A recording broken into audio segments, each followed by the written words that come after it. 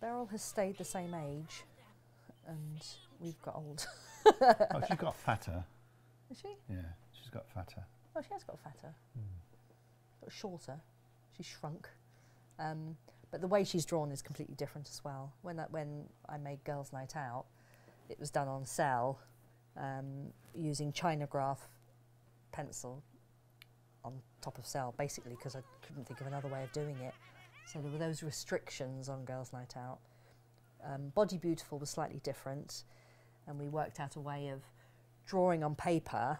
We still had to use cell, but we drew the original drawings on paper, then photocopied those onto cell, and then painted them. So you had the drawn quality of, you know, normal pencil.